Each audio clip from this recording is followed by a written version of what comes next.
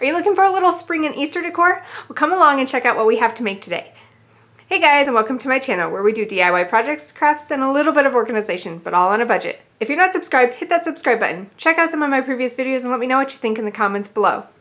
Otherwise, don't forget I try and link everything I used in the description box. And if I can't link exactly what I used, I'll link something as close as I can get. Okay, let's get started. So I had seen a really cute floral piece at Michael's. I think it was Michael's. And it was basically an egg with a flower blooming out of it, which is what we're going to create today. I couldn't find these speckled eggs at Dollar Tree, and I've checked several, so I was able to find these at the Target dollar spot. You got the entire carton for only $3, and with an X-Acto knife, I was able to make it cut in half, kind of like it's cracked. So I went ahead and I did that with all the eggs that I'm going to use today. I used 4. I cut each egg differently to add some variety. That way they didn't all look the same. It wasn't easy, but it's totally doable.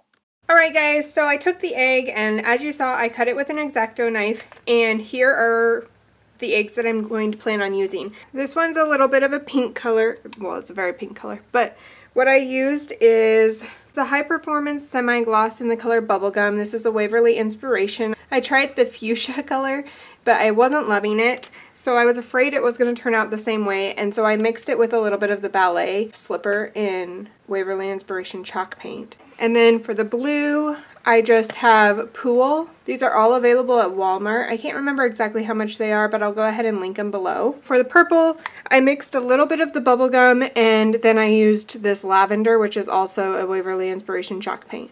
I have one more that I need to paint. I haven't decided what color to paint it yet. I'm leaning toward lavender without the bubblegum just to have a second purpley color in there, but I'm probably going to let my girls decide, so it might end up, you know, who knows what, yellow or something. What I'm going to do next is I'm going to take some floral foam and I'm just going to cut it. So I have a couple pieces to stick right inside the bottoms of these, and for the top pieces of the egg, I'm not going to do anything with those. They're just going to be to sit next to it for show.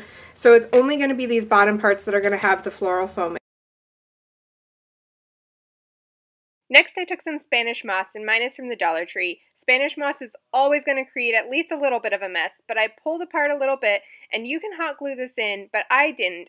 However, I did glue the floral foam in that's going to hold our little floral pieces. For the pink egg, I wanted to make sure I was able to use this pink flower that was in one of my grandma's brooches. I just felt like it was a sweet way to keep the memory of her alive in our family. Since I did pink with pink, I decided to do purple with the purple egg and blue with the blue egg. Although I didn't have any blue flowers on hand, so I decided to make that a sprout, and I'm really glad I did. I really love how these turned out. If you're going to have these on a shelf sitting by themselves, what you might want to do is take the top part and stabilize it by gluing it onto the bottom part so that it stands up on its own. However, I'm going to have these setting against other pieces of decoration, so I'm not going to do that step. And here's a look at our final project. I hope you guys enjoyed. Please let me know in the comments below, what was your favorite egg?